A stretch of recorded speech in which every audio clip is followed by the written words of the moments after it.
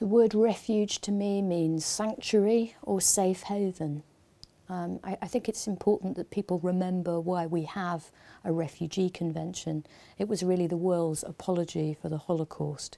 I think that if Britain were to renege on the promise, if Britain were to turn its back on the refugee convention that allows protection to persecuted people all over the world, we need to consider the signal that it would send to newer, poorer democracies elsewhere.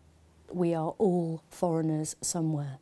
We get a little complacent about our way of life and our rights and freedoms in Britain, and we have to think about the protection that we would want others to give to us and our children if we were ever in need. Refugees are people just like the rest of us, and they make contributions wherever they can, wherever they're allowed to work and contribute to society.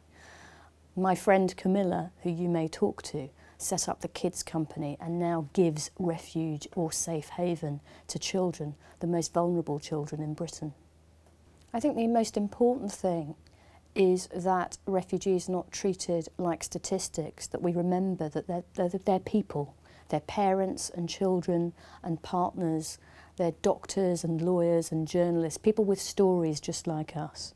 Of course, we should extend hospitality on an individual basis as well as nationally, but I think we have to extend friendship, we have to give these people the voices to rise above being dehumanised statistics that you read about in the newspapers and start being real human beings.